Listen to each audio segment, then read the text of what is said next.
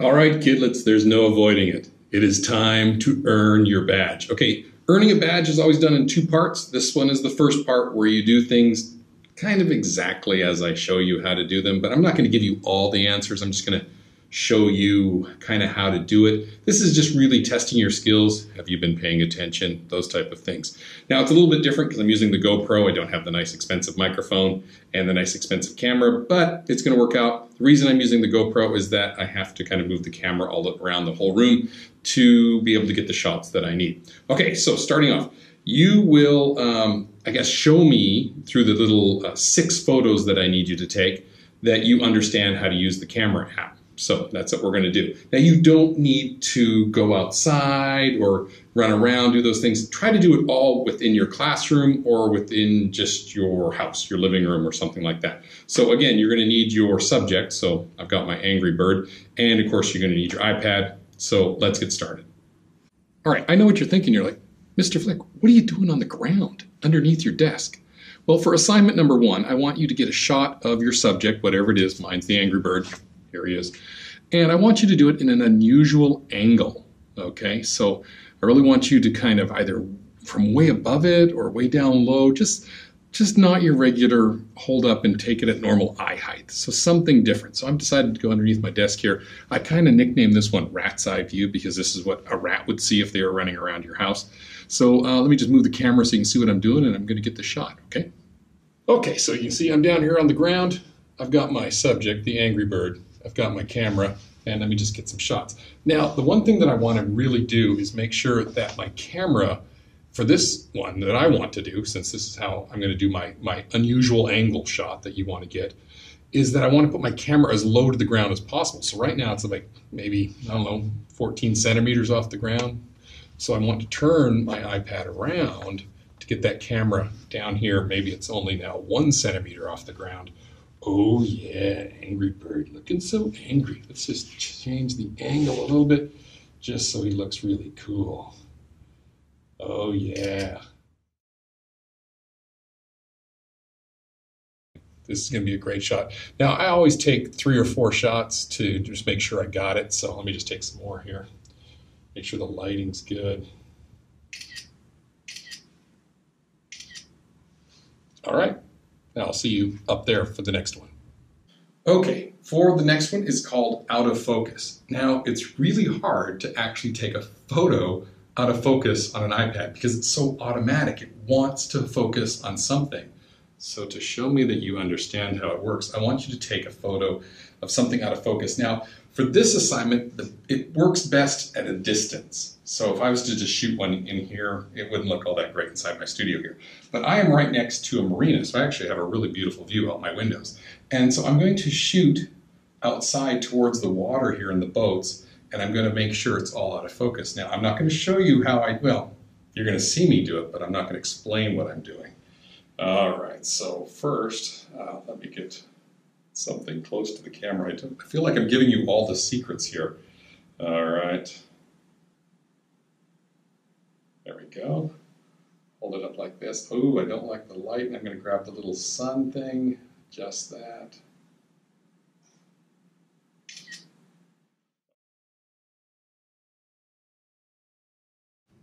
All right, for the next assignment, it's called close-up. And we used to have a fancy name for this called macro, but close-up is good enough. So I've got my Angry Bird, got my camera. I'm still on lock focus from the previous assignment. And I'm just going to come in here on something really interesting here.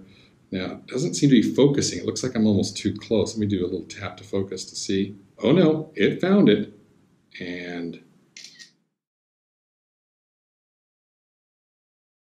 okay, the next assignment is called same shot, 2 focuses. Okay, let me explain. You're actually going to do 2 shots.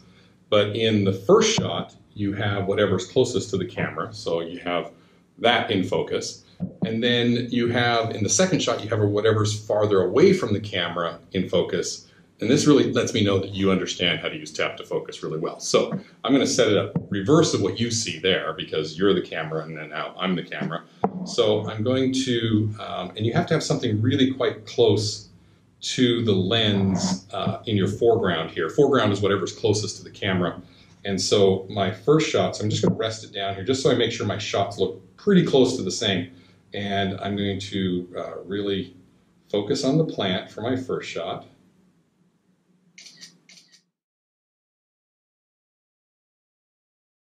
And then my next shot, I'm going to focus on the angry bird. So now the plant's out of focus.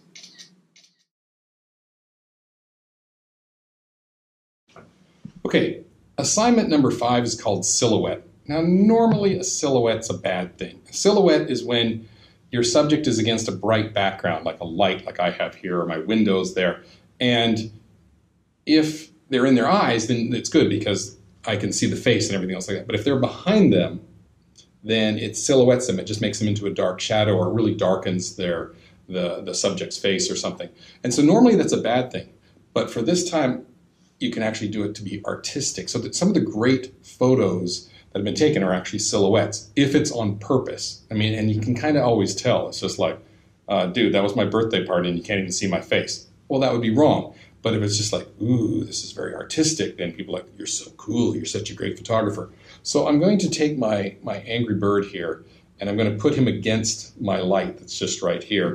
And I'm going to see how that looks here. Okay, so it does silhouette him a bit, but then I'm going to use the tricks that I've been learning here and tap on the light, and now it really silhouettes him.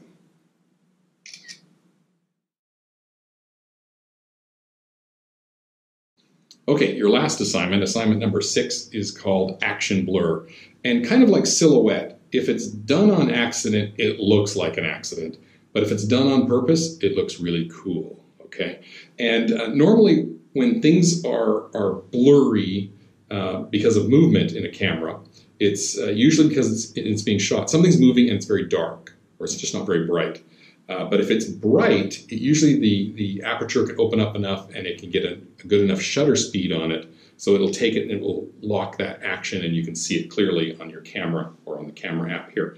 So if you're getting too many accidental blurs, you're probably too dark or something's moving too fast. So get out into the bright sunshine and then take it there and it'll be good. So sporting events would be kind of a good example of this. Lots of bright lights in the basketball court, and then you can take your shots. But this one I want to do it on purpose, and so I think I'm going to get an action blur of my angry bird, kind of vertical one. I could do a horizontal one. Maybe I'll do both to see how this works here. So let me just go ahead and do this here. I'm going to go from the bottom up. And top down. And now let's do side to side. Oh, missed it. All right. Wait till you see what I just took. It's going to be cool.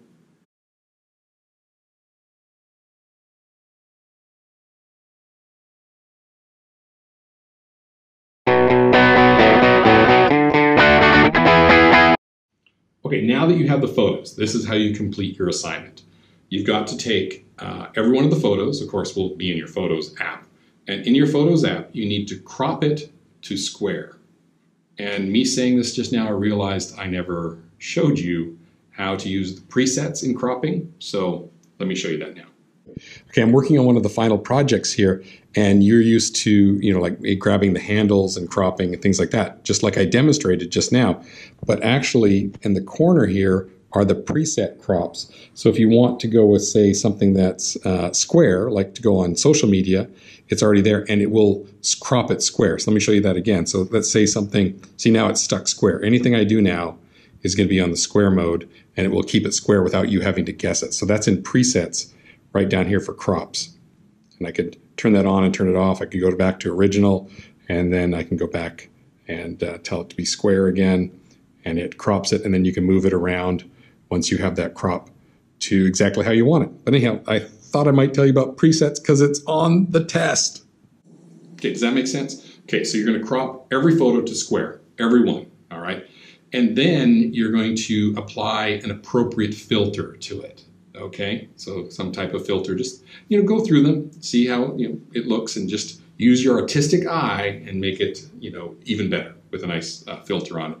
And then for at least 2 of them, I want you to draw using markup in the Photos app, somewhere on the photo. You can either use the text one to sign your initials in the bottom corner or use the pen tool and draw around on it. But I want you to show me that you understand how the markup tool works. And don't use the default colors and fonts, okay? At least change the font, change the color from black, do those kind of things. And then once you have those 6 photos all edited and beautiful and you think they're ready to go, then you send those to whoever at your school is in charge of grading the badges. So you have their contact information, you email them a copy of it.